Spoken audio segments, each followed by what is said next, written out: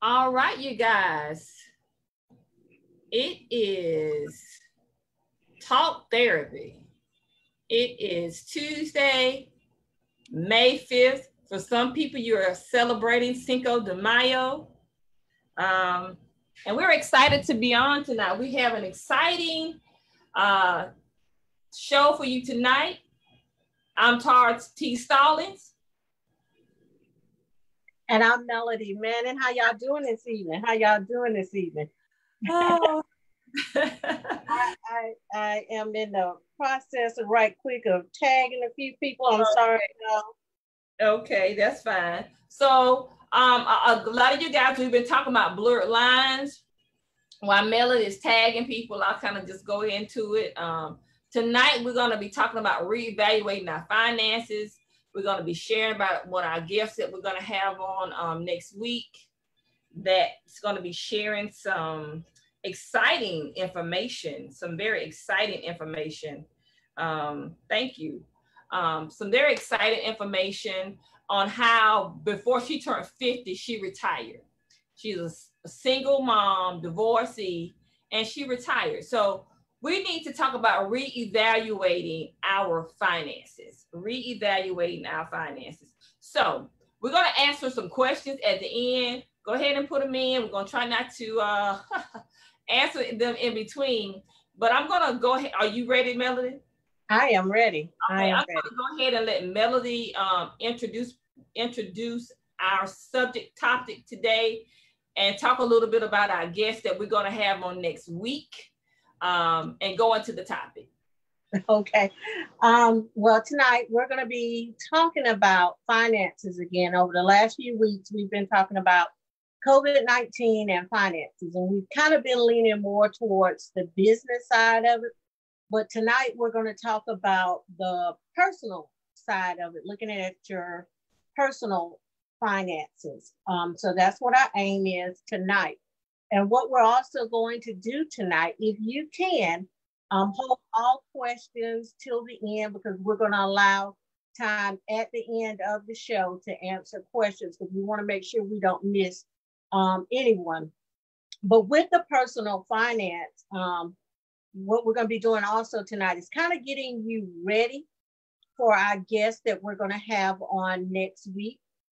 Some of you are familiar with her because she is a classmate of mine. She currently lives in Ohio. I'm sorry. Her name is Jackie Cummings Kioski. At the end, I'm going to be in the comments. I'm going to put a link on there for a video for you all to go watch hers.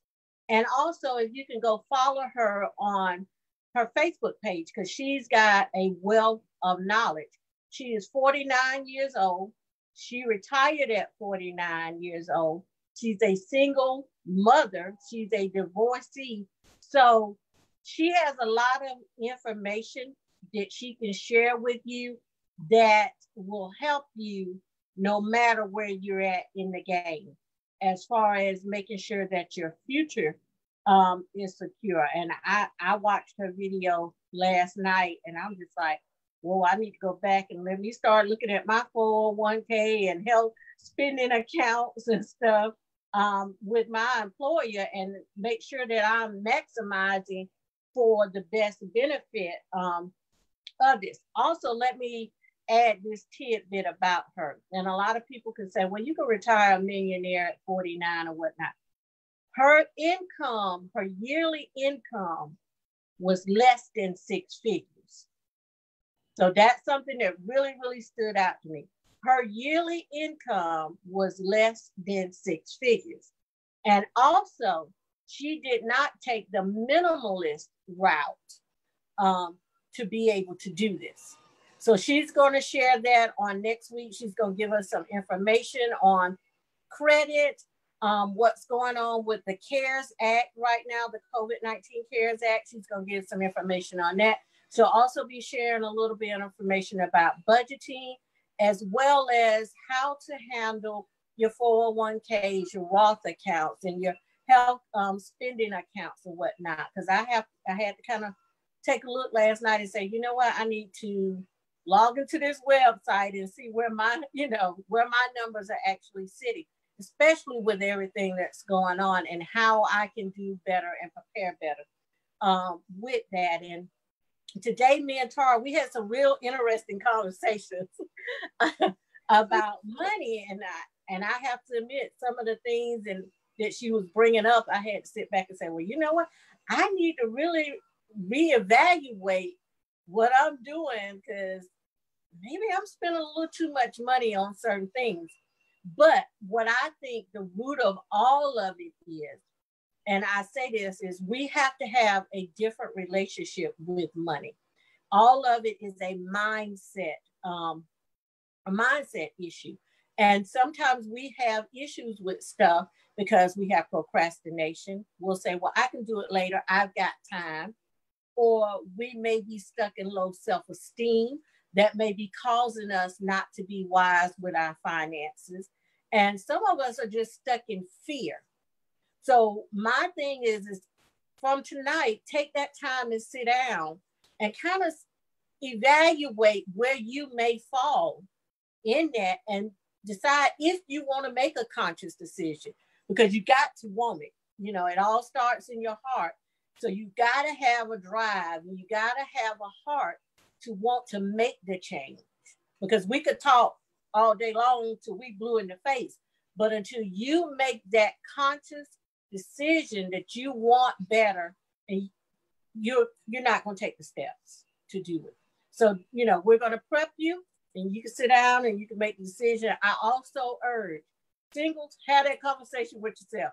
I found myself having a conversation with Melody, sitting in a parking lot today on some purchases I had made. And I had that conversation with Melody. If you're married, sit down and have a family meeting about the finances. After the spouses have a conversation, then include your children in it, because it may be a change for them as well. If you are girlfriend, boyfriend, thinking about marriage, cohabitating, you need to know what each other's goals are. So those are conversations I feel like everyone should have, and we should invest and have those conversations. Yes. Before we get started, you are popping tonight, girl. Oh, I love that head wrap, and I love that lipstick. I just want to throw that shout out, because I think we don't celebrate. We as African American women, we do not celebrate ourselves enough. And I just want to let you know, you popping tonight, girl. You popping tonight. Well, thank you. You know, your that shirt on, and you blessing the people tonight. You blessing them tonight. Thank you, Tara. Yes. Thank you. So yeah, we just have to, I think, Melanie, you said it before, you said it again tonight. We have to change our relationship with finances. And I'm so excited about our guest that's coming on next week. And we're hyping her up because we want you to go to her page. But let's talk tonight about what can we do? What does changing our relationship with money and finances, what does it look like? Because we can see, when we hear the word change, we can change. I always say you can level up or you can level down. So when you change your relationship, are you changing that relationship to advance, increase, or are you going to change that relationship to decrease? So what we have to kind of reevaluate how we look at money. We had some interesting conversations, some very interesting conversations, especially, and I think it's kind of prevalent. Our talk show is Let's Talk Therapy, and Real, Raw, and Relevant. And let's be real, let's be raw, let's keep this thing relevant, because we, especially in the era that we're in, it's all about the look. It's all about the perception. And a lot of us, men and women, equally, but I think us as African-American women, we get caught up, and then African-American men, we get caught up in having this certain, we want to have this certain perception about ourselves and a certain look, which causes us not to always match our finances. Now, if your finances and your perception and your look matching together, great. But if you, great. But if you're living in an apartment, driving a Maserati, you might need to change that. Or if you live in an apartment, your car costs more than your house. You got watches, Rolls Royce, Rolex watches, and things that, and you have no money in your account. You know, you have, and look, let me just throw this disclaimer, because I love nice things. I like the finer things in life. I like the finer things in life. But then it comes the time that we have to reevaluate. We have to and I think with this pandemic, it has really caused me to reevaluate my finances and my future as it relates to my relationship with money. And that's so true. And you asked the question, are we leveling up or are we leveling down? I think that depends on the individual and where they may find themselves. Now, let me explain this when I say that. Some of us, our finances are where we can level up. Overall bottom line number, credit score, bank accounts or whatnot, we are at a place where we can level up. Some of us, our income, to actually, factually, honestly deal with our income, we need to level down so we can increase our top line dollar amount so we can fully level up. So it just depends on where the individual is. And we're going to go over some budget percentages, and that'll kind of help you decide what you need to do. Because some of us, whether you know it or not, are actually living outside of our means. Mm-hmm. If we actually get into the budget and really look at those percentiles, we're maintaining, but we're actually we're living outside of our means, because in our maintaining, we're not properly preparing for the future. And not only are we doing ourselves an injustice, we're also doing our children injustice. We're also doing our grandchildren injustice, because we're not preparing for them. We don't have anything really to offer them without sacrifice. Let me say that, without sacrifice at this point. So it depends on where we are individually. And I think a lot of times I've seen with my observation, we think because we have a lot of things and stuff that we're prosperous. We have a lot of cars, we have a lot of nice furniture, we have a lot of clothes, we have a lot of shoes, we have a lot of purses. We think that equates to wealth, when in just an instant, all of that can be gone. We can have, a hurricane come through, a tornado, a tree, all of that stuff can be gone, a fire, all of that can be gone in an instant. I think we don't, as a people in a whole, collectively, we don't look at the entire spectrum of what prosperity and wealth is outside of things and stuff. And I think that goes back, from my observation, to that perception of, I look like $1 million. You know, you want to look like it, but do you actually have it? Well, I think a lot of that has to do with our culture. I'm gonna say it like that. It has to do with our culture and the way that we were raised, and some things were instilled in us, and some things that we were taught. And I think now is the time to flip that, and to come out of that mindset.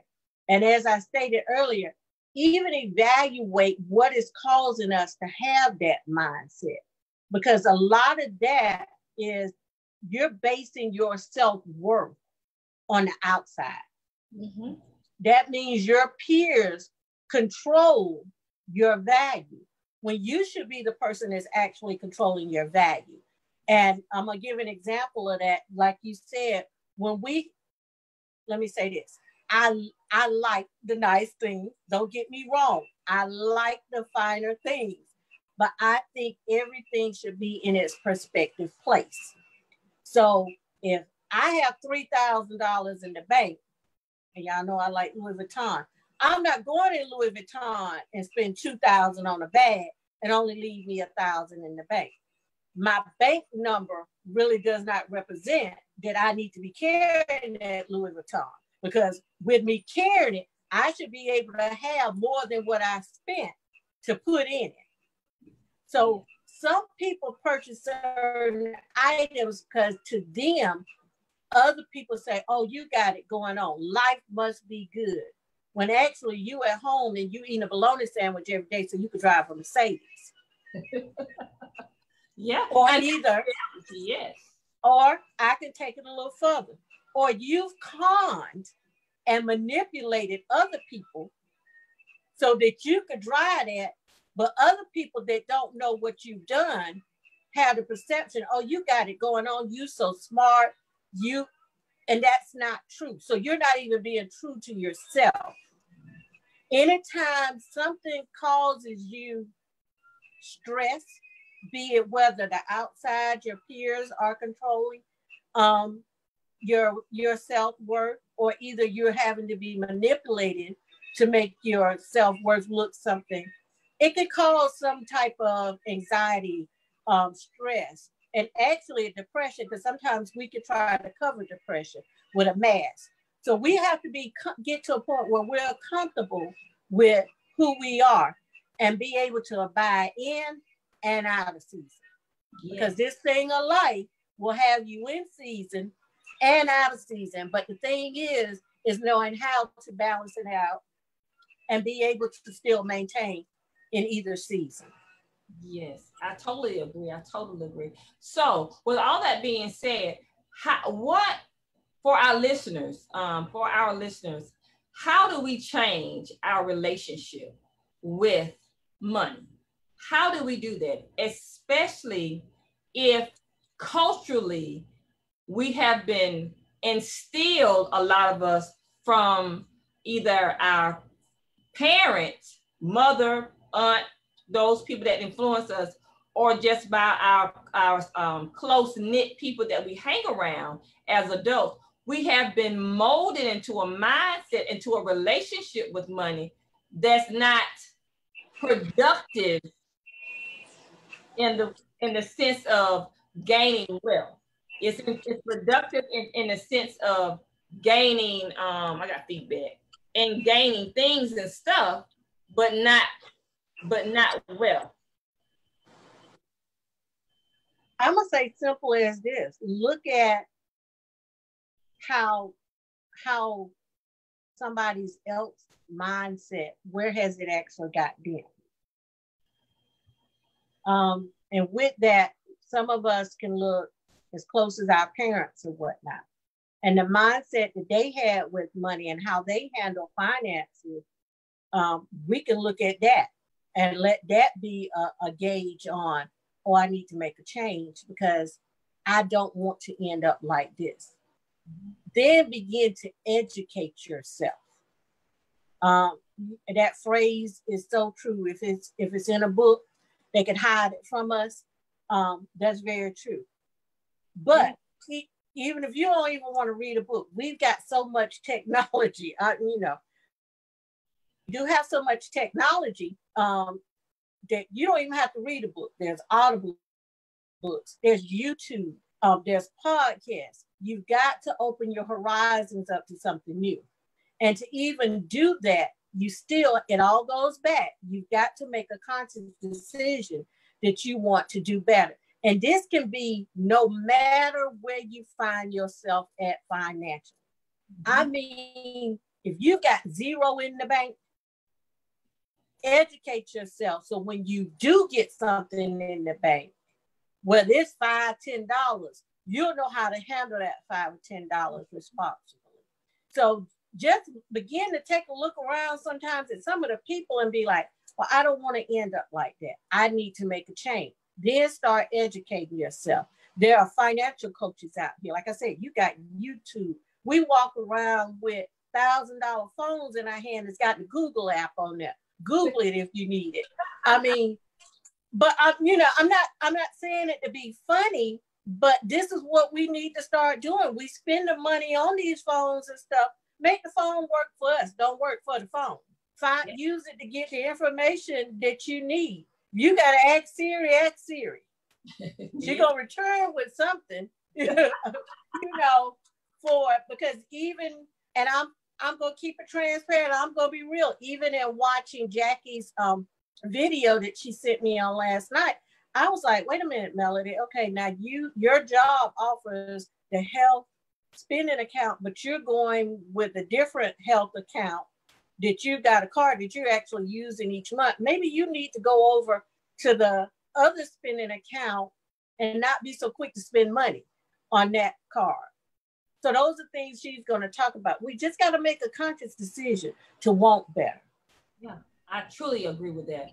I know we were talking earlier and I shared, you know, a few years back after my mom passed, I had to change my relationship with not just money, but how I spent my money. My mom was a great financer. My mom could save money.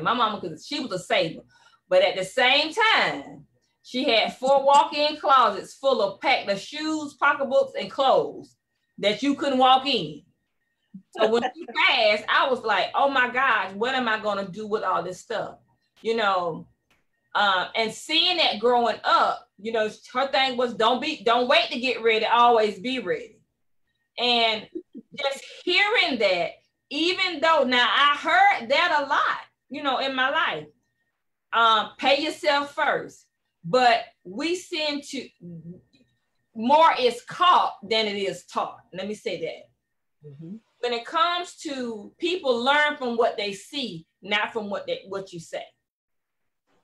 So as growing up, you know, I started doing what my mom always buy stuff on sale.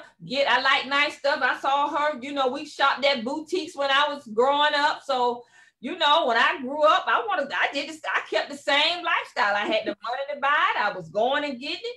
And then when my mom passed, she had all these clothes, you guys. I mean, clothes, shoes, purses, belts, jewelry, all kind of stuff. And I was like, I told myself then, I will not die with that many, with 4 closets full of clothes packed. That I had a yard sale and sold a lot of that stuff. But can you imagine the wealth if I could have took that stuff back to the store, how much money I could have made off that, or she could have had off of it. And it made me reevaluate myself. Even a few years ago, I had a yard sale. I cleaned out my closets. Oh my gosh. I had so much stuff, but I told myself, I'm not keeping all this stuff. I don't need it. I had, you know, me being a African-American woman, you know, in that pocketbook, and I shared that earlier, you know, gotta have Junior Birch came out, Coach came out, Michael Kors came out, Louis came. Look, I had Louis and Gucci in high school because it was popular, and you know, stuff. So I had, you know, so all those purses, so they come out, you want to get them. You just, you got one in different color. You got a big one, you got a bad one, you got a backpack. You got all these $3, $4, $5, $6, $1,500 purses in your closet. For what? Just to say I have them. So when you walk out there, you say, oh girl, that's a bad bag. So I sold a lot of that stuff. I sold that stuff for a little bit of nothing. And I was sharing with you earlier, for a long time, I was just carrying a little $16 pouch in one of my school bags. That was my purse, unless I pulled out, you know, if I was going somewhere. And last year, actually, I went to New York for the New York half to watch some of my friends run. And my friend had this cute little it's a medium-sized tote. I was like, oh, where did you get that tote? She was like, girl, this tote was $5. I think she got it from Target. I said, oh, that's so cute. She bought me the $5 tote. Y'all, I still carry that $5 tote right now. Inside a Dooney and Burke bag, a tote bag, because it was bigger. That was the only reason I had, because I've been trying to get that Dooney and Burke. Matter of fact, I got that from somebody that I told them, look, I couldn't find it. And when they was like, I'm not using it anymore, I got it from them. Inside this, but I carry this $5 tote bag. $5 bag.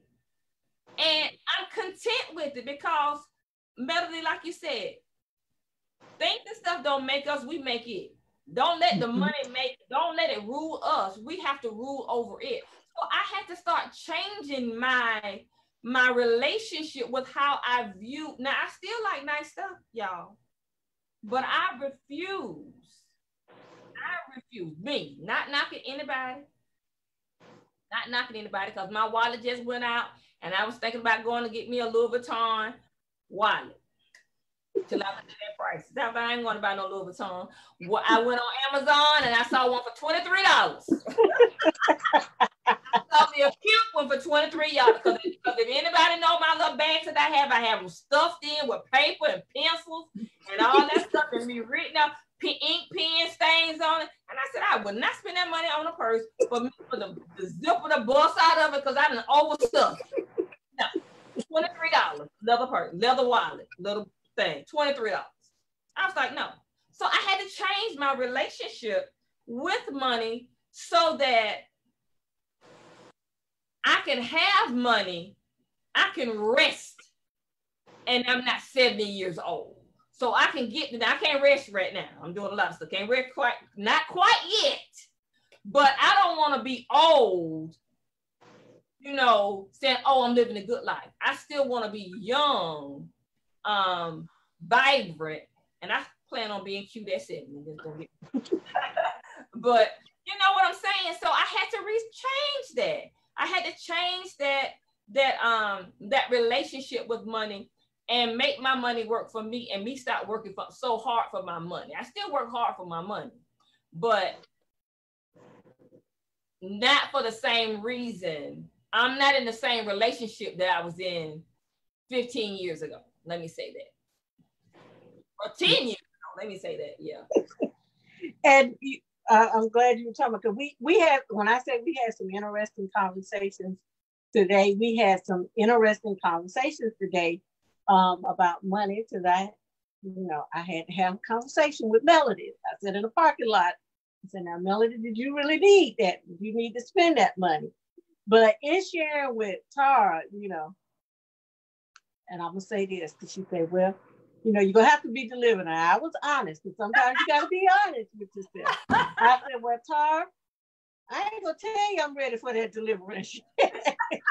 So we're not gonna pray that prayer, not quite yet. But see, you have to make your mind up. I'm better than what I used to be. I'm gonna say that, because I was a shopper. I ain't care what had to be paid. If I wanted it, I wanted it, and I got it. Oh, I'm so much better now. But anyway, we were also talking about groceries. And I was like, and she gave me the number of what she spent each week on groceries. And I'm like, I got to be doing something wrong. and I'm not just talking COVID-19 groceries, because I was spending this before on groceries, but still going out to eat and would have stuff in the refrigerator. And I would still go to the grocery store, just like, I don't have nothing in my refrigerator, but I'm going to the grocery store. And I was like, well, maybe I need to change that, because I told you my number per week is what, like $150. Mind you, basically, it's just me. Occasionally, well, my son now, so, but, I'm spending $150 a week or so, more and more, on groceries. And then still eating out sometimes, because I can say, I don't feel like cooking. I just don't have a taste for anything in the refrigerator, or I just want such and such. So we've got to make some adjustments. Let me just say that. And I'm going to have to sit down and make some adjustments, because that's money, the buying the groceries versus the eating out also. That means I'm spending a lot of money each week in food, groceries, where some of that money I can be socking away somewhere else. And I think this time is a good time to actually go into these budget percentiles, because this is something that you're going to do. Now, Tari, when we were talking about it, you said that you were given that we should, whatever our annual salary is, we should be living off of 40% of that and saving 60. And saving 60, yes. Depending on your salary. Or either you living off of 60 and saving 40. And I gave the example for a 2-household couple or single, somebody making, just say you make $100,000 a year. If you make $100,000 a year, if you can live off of $40,000 a year and save the 60, if you could do that just for 10 years, just 10 years, if you can save $60,000 for 10 years, that's $600,000.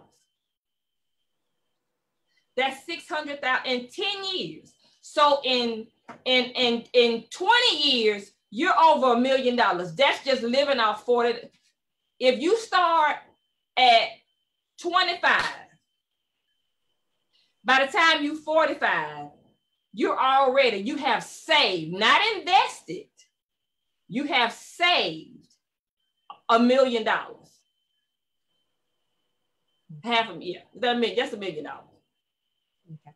And now let's clarify this. When we say you're living, what you're living off,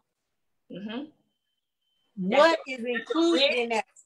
That's if you have rent or mortgage, that's your car payment. If you have a car payment, insurance, that's your food, your utilities, that's your entertainment, whatever your entertainment is, that's your clothes. And of course you have like miscellaneous, you got medicine or whatever. So you have to budget all of that in. You have to budget all of that in, and the rest of it goes to savings. It goes, you give, of course, I always say give your tithes and your offering. If you're going to give 10% tithes, you give 5% offering, or however you do it. But do that, and then all of that 60%, that's part of that 60%. And you living off that 40%, depending on how much money you're making. Because now if you're making $40,000, it's going to be real hard for you to do 40, 60 and live. So if you're making $40,000 a year, you would live off of the 60 and save the 40. Now that's, some people say, oh, that's going to be kind of tight. Yeah, depends on, because, especially, listen, September coming, housing interest rates going to be so low because people not buying. They're going to have houses, the interest rate, they're going to drop the prices, and interest rates going to be so low, you're going to be able to get a house, $100,000 or $150,000 house, you might pay $600 a month for it or less. 150, or even less, probably less than that. Depends on, So you want to so this stuff is going to change. So you want to be able to live up under your means. You don't have to have. One thing I learned about cars was this, because I like luxury cars, but I drive my little, I've got to the point I like cars that run. That's good. I just crank up, because I make it look good whatever I drive. Because matter of fact, I talked about that last week. I like my little Nissan that ain't work, that's not running enough. Because $20 will fill that car up, and I like that. I like $20 cars, $20 gas cars. So if you like luxury cars, nothing wrong with that. But don't go to the car lot. Go get you one that's a year or two old. Let it depreciate, so that you're not paying. If the car was $60,000, if you wait, and depending on what car it is, because it's going to depreciate, if you wait, that same car that you can get, sometimes you can get it with almost a brand new one, just like that, with maybe very, very low miles. For instead of paying $60,000 for that car, you can get that car for $40,000. That's a $20,000 cut. If you just wait, let it depreciate a couple of years. Same car. Get your extended warranty on the car. We just have to have a different relationship with money, but we want to know every time a new car come out, we gotta have that fresh car paint. I gotta have this fresh car. I'm gonna look good. Listen. You have to get whatever you wear, whatever you have, you make it look good. So you have to change that. So be able to live up under your means. and Melody, I know you said this, and I'm gonna let you talk on that. If you have a business, because I have a business, well, I have a couple of businesses. Some of them I'm there. I got a couple of that I'm just getting off the ground. So you invest in your business. You have that money taken out of your 40%, not out of your 60%, not out of your savings. You take it out. Okay, this is what I can invest in my business. So that means you may have to cut a couple of places. I shared with Melody earlier today. My cousin was sharing. She said that she was just off in school. She said she learned how to, one person, live off of spending $30 a week at the grocery store. Melody was like, $30? How in the world did she do that? Well, I tried it. I said, well, I'm gonna see. Now, mind you, I spent about $35, $40. But what she did was she only bought what was on sale. Not the staples, because like sugar, water, sugar, flour, not your staple stuff, just your stuff for the week. So think about it. If you can go to the grocery store, plan out your breakfast, lunch, dinner for the week, buy what's on sale, eat that from Saturday to Saturday. Saturday to Saturday. If you do that for a month, what you spend in a week, $120, you spend in a whole month for groceries, and you still eating. Don't go out to eat. I'll share with Melody. I have a rule now, and I've been doing this actually since 91. When I was working with my friend Lynn in the beauty salon, we used to go out to eat. And back in 91, I realized we were eating out for breakfast, lunch, and dinner. And when I calculated, I spent $71. I know that don't sound like much to y'all, because y'all might be spending a whole lot more than that now. But in 91, 5 days a week, $70. That was a lot of money. And buying groceries. I stopped it. I take my lunch to work from my food that I cook at home. I take one day out of the week and I go out to eat one meal. That's my one meal for the week.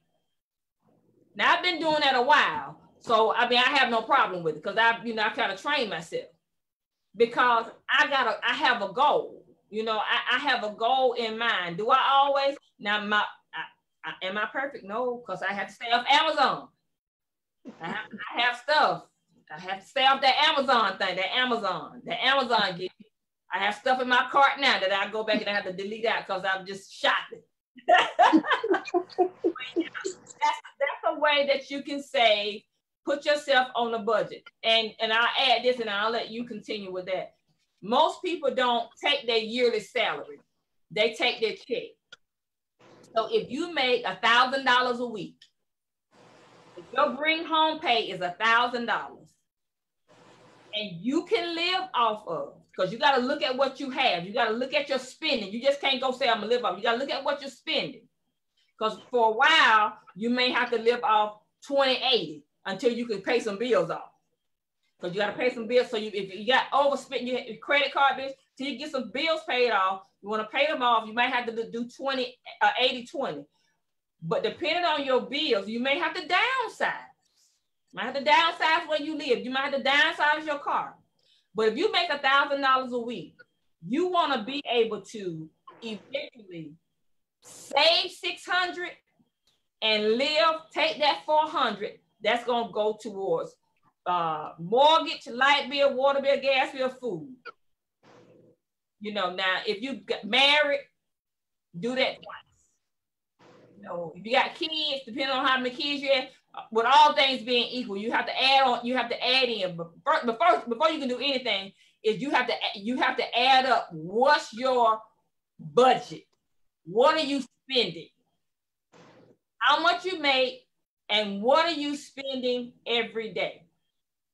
If you take 7 days and write down, this is what they tell us when you're trying to lose weight. You write down every time you eat something. You write down every time you spend a quarter. At the end of the week, you'll see how much money you nickel and dime. Every time you go to the gas store to pick up a bag of chips, a candy bar, you write everything down. You write every time you spend that money down, you will see where the bulk of your money is going. Melody. Okay. Tara gave it to you in a yearly perspective. When I talked with a coach, she broke it down to what she calls what to do with a dollar. So I'm going to give you the percentiles on how you can sit down per paycheck and decide how you're going to divvy the money. So y'all need to go get pen and paper because you're going to need to write this down with these percentages, because I got to look at them too, because it gives a real good breakdown of where your money should be. And you're going to most definitely need to write this down.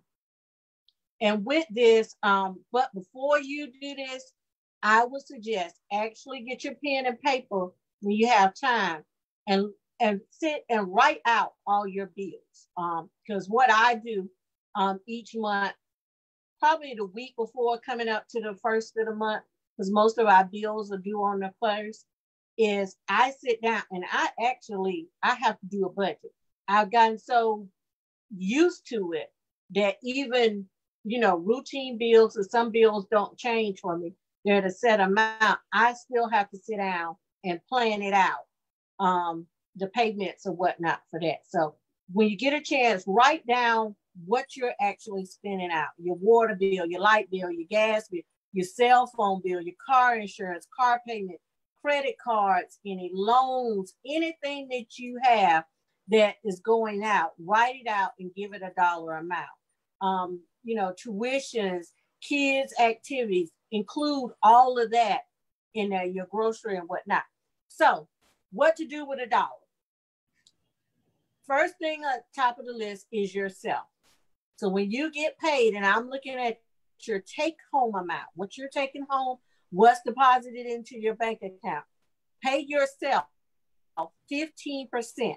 This 15% that you're going to pay yourself, that includes if you want to go shopping, if you want to go out to eat, if you want to get your hair done, your nails done, all of that is going to come out of that 15%. So once you get to looking at that 15%, you're going to be like, okay, I need to reevaluate some stuff. Maybe I need to go learn how to do my own lashes. Maybe I need to learn how to do my own pedicure. I'm just being realistic. So you give yourself 15%. Number 2 is your tithes. Your tithes are 10%. Now, I know there's some discussion on how you pay your tithes, 10% of what? You decide how you want to pay your 10%. Are you going to pay 10% off what you take home, or 10% of what it was before taxes? Because people do have a discussion on it, but your tithes are 10%. Living. This is why I say a lot of people are living above their means. 25%. So out of your check, 25% of it is going towards living. That is your car note, your mortgage, your rent, your light bill, your water bill, cable bill, all of that. 25% of your check goes towards that. If you are a business owner, 5% should be invested in your business. Now, if you are not a business owner, you can take that 5% and put it in the living expenses. So that'll actually jump your living expense 5% to 30% if you do not have a business. If you have a business, you should be setting 5% aside for your business. Number 5 is taxes. If you owe any back taxes or anything, 30% should be going to those taxes. If you don't have any outstanding tax debt or whatnot, that 30%, you can take it and you can divvy it up to any of the other percentages that you want to. So if you want to take that 30% and increase your living to 55%, you can. Because a lot of us, we don't owe back taxes or anything. So that 30%, if you want to, you can move all of that towards your living, which then takes you to 55%. Invest 5%. Invest it however you want to, bonds, stock, whatever you're going to invest, you should invest 5%. Now, I'm not going to say that's an option because that's something we actually do need to do. Invest that 5%. Number 7 is your personal saving. That is 10%. All of this, once you add up the percentages that I gave you, that comes to 100%. That means your whole paycheck has a specific area that it's going to cover. You may have some variances depending if you have a business or if you owe any back taxes. So yourself, number 1, 15%. Number 2 is your tithes, 10%. Your living is 25%. If you have a business, you're going to invest 5%. If you do not have a business, that 5% from the business investment is to go to the living. It's not to go anywhere else in there. It's to go to the living. Now, if you have taxes, 30% of it should go to those taxes that you owe. Let's go ahead and get that out of the way. But if you don't have any back taxes or owe any taxes or anything, then that 30%, you can take it and divvy it up however you would like in the different percentiles. Invest 5%. I'm not going to say that's an option because we all should be investing in something. So invest the 5%. Your personal savings account, the last thing, 10%. Again, all that's going to add up to 100%. That covers your whole paycheck. It has specific direction. So it doesn't matter if you're starting off with a $300, $400 paycheck versus somebody with $1,000 paycheck. What you're doing is you're training your mind to give everything a specific direction. I don't care if you only putting $1 somewhere or $2 somewhere. Don't look at the number because what's more important is you're training your mind. When me and Tara were talking earlier, she had made a statement about something where a lot of us say, oh, if I ever hit the lottery or if I ever get a large amount of money, I'm going to start doing this and I'm going to help this and I'm going to help do that. But if you're not putting yourself in a position now to do it, you're not going to do it later on. So the best thing now is to get your mind trained for it. Get yourself in position for it. So that's a breakdown of what you can do with $1. And I think that's a pretty simple one. It's not a very hard one. Like I say, it doesn't matter where you fall at on the line of it, you can. Now, I want to give one more thing. That 30% on taxes, if you are someone that has a lot of debt, because you'll see that this equation does not have anything formulated in there for debt. And that was one of my questions to her. What about when you have debt? You just can't forget that debt that you have. If you don't have past taxes or anything, take that 30%, look at your debt, and let's start paying that debt down with that 30%. I know it may be hard, it may be a struggle, but in the long run, it's going to make it so much better for you, so much easier for you. So that 30%, instead of divvying it up somewhere else, take it and work on your debt that you may have. And a lot of us, we don't even know what our credit score is. Find out what your credit score is. Find out what is actually on your credit report. Let's be real. Some of us haven't pulled our credit report because we just don't want to see how we done messed up. That's right. We just don't want to see how we messed up. And it may not actually be as bad as you may think it is. Was it last year or was it year before last? There were some changes with the credit score system. Some of us actually saw a slight increase in our credit scores. And I have to say, right before COVID-19, because I do monitor my credit, I was, and I had shared with Tara, wait a minute, I'm getting alerts that my credit going up. So, in the last few months, I have seen my credit go up substantially. So even with that, see where you actually stand. Husband and wives, you need to know where each other stands.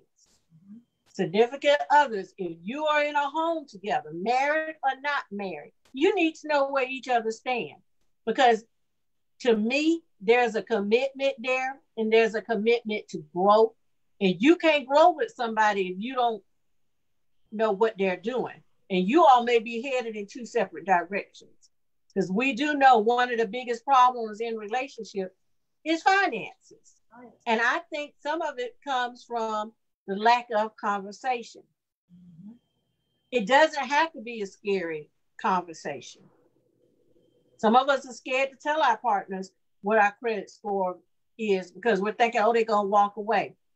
But if they truly there for the right reasons, let's just say that, you all should be able to work it out. Yeah, definitely. Wow, Melody. Look, share with our audience, with our guests that we're going to have on next week, because our time is just about up. And share with them how they can go and find her on her Facebook page so that they can be ready to hear how this woman, African-American, single mom, divorced, retired at 59 years old. 49. 49, yes, at 49 years old. And she retired, and she didn't start early. She started in her late 30s, she said. She started, getting her finances together, she said, in her late 30s. So she wasn't doing this from age 20. This was in her late 30s. And she retired last December at the age of 49. Her name is Jackie Cummins, and I hope I'm not butchering her name. Kioski.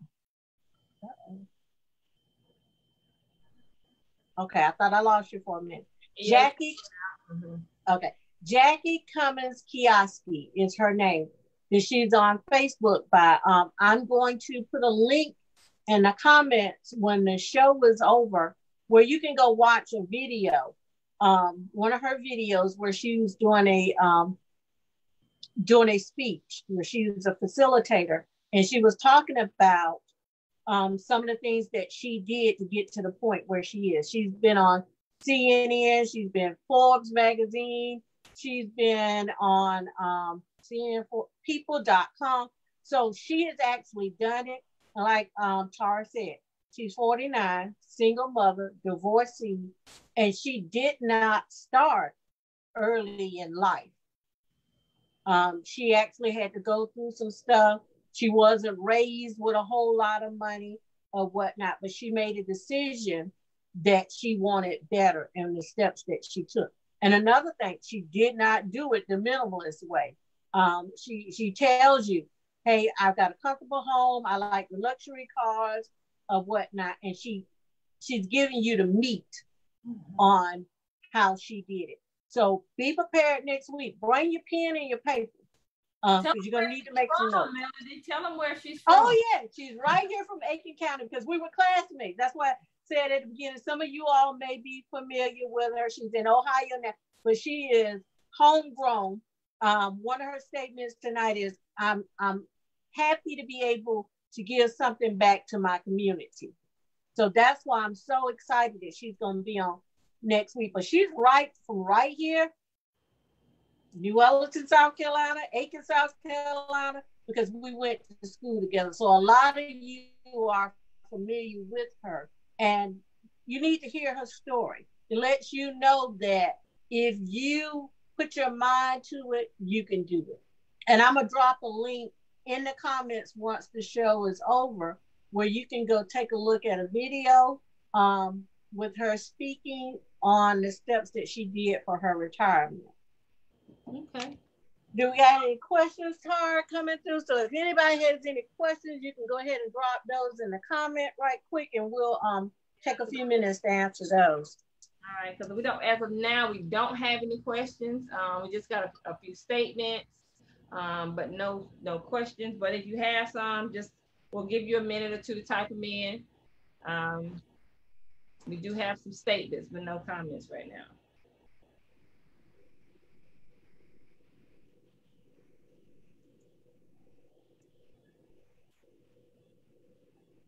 So yeah, I'm excited for her next week. I'm excited. Because so often we hear stories, we see people, but they don't look like us. Mm-hmm. And when they don't look like us, we don't think it's achievable or attainable because, oh, that's them. They were born with a silver spoon. They probably have this.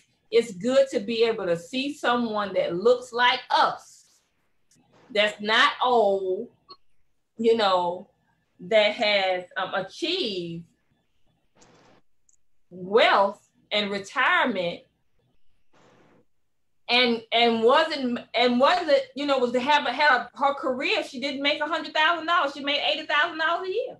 Yeah, her annual income was under 6 figures. Yeah, And we've got some people watching that are 6 figures or above, but can't retire at 49. mm-hmm. So, Yeah. it's something to think about. Also, another thing I just want to drop.